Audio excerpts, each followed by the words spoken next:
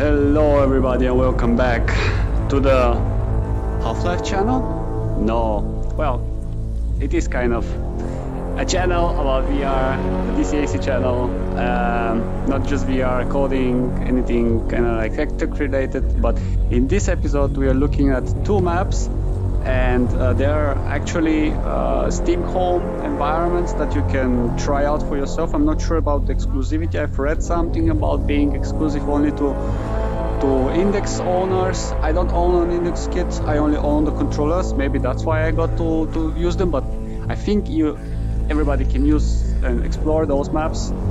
I think you only are not allowed to save them for some reason. Doesn't matter. The key important thing here is that these are maps from Half-Life Alyx, and basically it kind of gives you an idea of what the game would look like. Of course, it is not about playing the game in this case, it is just looking around, seeing the textures, get a feel of how the game would feel like having while playing it afterwards.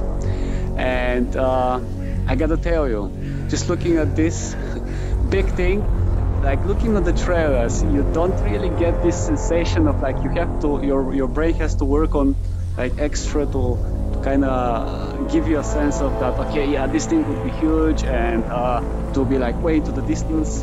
And in VR, you just look at it and you're like, wow, that's a huge ass skyscraper. Like in real life, when you look at one, it feels exactly like that. It's crazy, I gotta tell you.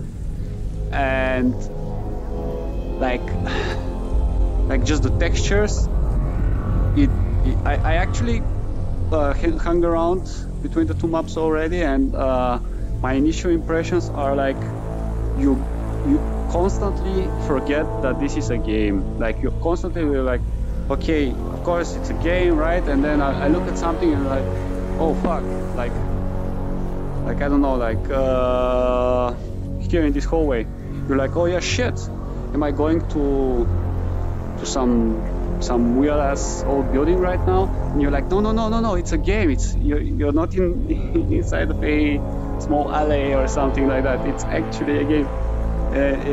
Your brain constantly kind of surprises you that it actually thinks about this as a real situation. It's crazy. Also, by the way, I'm digging this. Like for everybody that's from my country, like that's in Bulgarian, and I've seen, for example, stuff in Russian as well, and I've seen stuff in a couple other languages too. It's crazy. So it's kind of like a mix of languages being used. For example, there was English here. What I can say more, performance-wise, it is okay. I'm using a GTX 1080, so I was expecting actually a bit better. Like I was expecting to kind of oversample with about like 20-30%, because they were advertising the 1060 being the minimum. And I'm assuming, because it was said that this is not the engine that's going to be used for the game. This is basically SteamVR's engine or something that was used in other SteamVR environments. It's not the official Source 2 engine. And that's why maybe it doesn't run as well, and it still runs well. Just in some cases you can actually start projecting a bit more than you might want to, but other than that, like it just feels good. There's plenty of physics going around. For example, I really like this thingy. Like you can just grab this one, right? And let's see, I've never actually done golfing, but you can just golf. Oh, fuck. Well, that shows you that I don't know nothing about, I don't know anything about golfing, right? And yeah, physics, man. Like, look at that. Take this, take the trash out of it, or just have it there. Just come here. Oh no, where did it go? Maybe when I teleported, it stayed there. Yes, it did. I will still take you. You stay with me, okay? Oh no. Oh, that's a bug. Valve, you gotta fix that. Okay? You gotta fix that. There. You take some of them, put them in the trash. Okay? It's 2020. You gotta be responsible. You just put it on my head. Doesn't work? Another bug. Come on. All jokes aside, it looks fantastic. Like the whole scale, like the sense of 3D is there. It's so much there that, like I said, it kind of lies to you that you think like, okay, yeah, that might be a like a real apartment building in some, I don't know, like old area of some city or something like that. It feels like it. Oh, aliens. And yeah, just the whole experience. I think it will be an awesome game. So without spending, wow, every time I look at it, like with all these power lines, I wonder what that's about. They're sucking all the energy somehow. It looks scary, man. It looks big and it looks scary. They did the perspective really well. I'm not gonna be spending way too much time because, I mean, it's not a real game. It's more of an exploration thingy. And the best way to do this is to actually explore it yourselves. I'm going to be quickly going over the other map as well. And yeah, that will be it for this video. So let's go to the other one. So straight away, something that you can do in VR that actually feels interesting to do in VR by comparison. You just go there. I was like thinking about, oh fuck, the same thematic with the cables and all, right? Where do they go? Oh, they go somewhere here underneath. Wow, okay, let's actually kind of like crawl underneath, right? And actually look where they go. Oh my fucking god. You can imagine like being scared by a crab, like a head crab from there, like jumping. That would be a freaking scare, man. That's actually not healthy. I think some people would jump back and maybe hurt themselves. Some they wouldn't do that, I guess. But yeah, this is the second one. Oh, a camera. I didn't notice that one. That's nice. It's a nice one. Like I said, things look, I don't know how they made it, but they look so realistic to me. And I'm not joking. So obviously there's nothing here, or maybe there is something. Ha! Ha! No? Ha! Ha! Okay, I guess I had to press on it. Last time I didn't have to. Buggy, again, Valve. Again, for people that are... Can I do something with it? I know I can do this and kind of change its hue, which is freaking hilarious.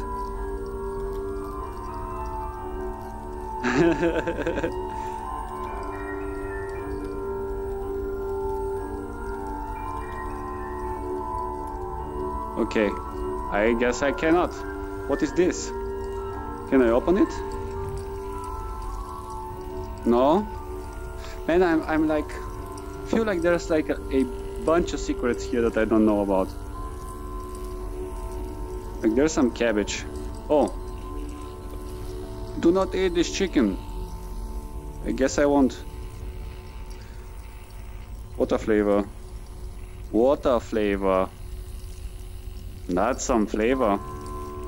Also, I really like those graphics cards, like old school graphics cards. But this is just like graphical thingy, right? I'm just...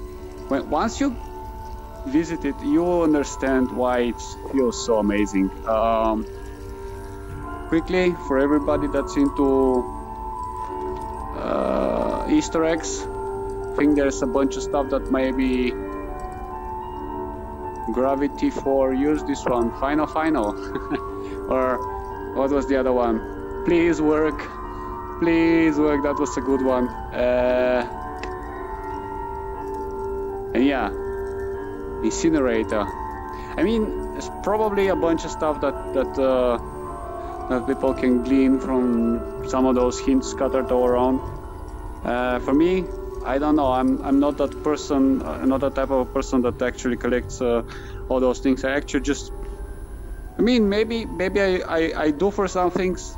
It's been a while, I guess, so I'm not up to date. But for anybody that's into hunting this type of stuff, it's gonna be probably worthwhile. So again, this is where they would probably be experimenting with the gravity gloves, and I guess this is where you get them. And I didn't notice the very end of my first like walk around. Like if you look up, you can see the gravity gloves in action. They were actually throwing stuff all around the room, and it just feels so real. I cannot describe it. How did they do it? Valve, how did you do it? What I wanted also to do, and this will be basically the end of the video, more or less. I wanted to kind of get into this room here, and no, actually no. Let's see, where am I in the room? Something like this, I guess.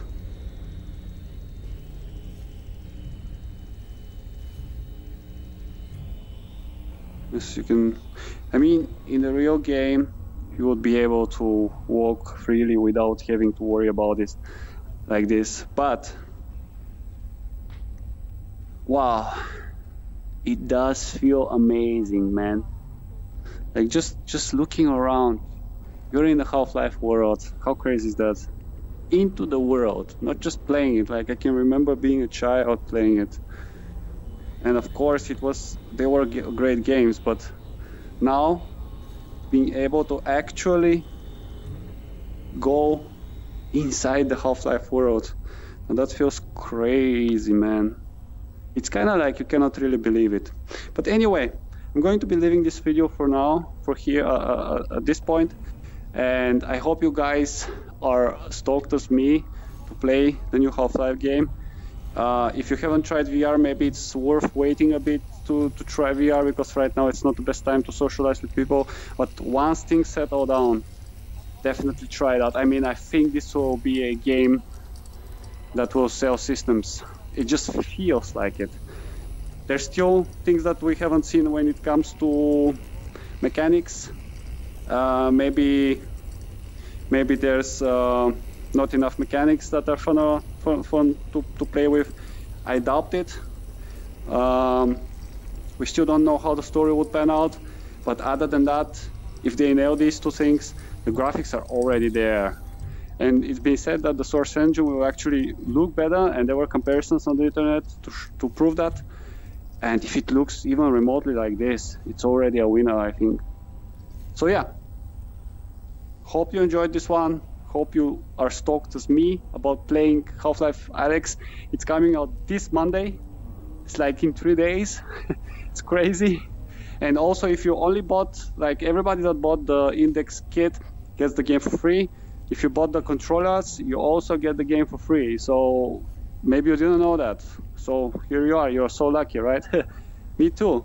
Yeah. Have fun, guys, and see you next time. Bye-bye.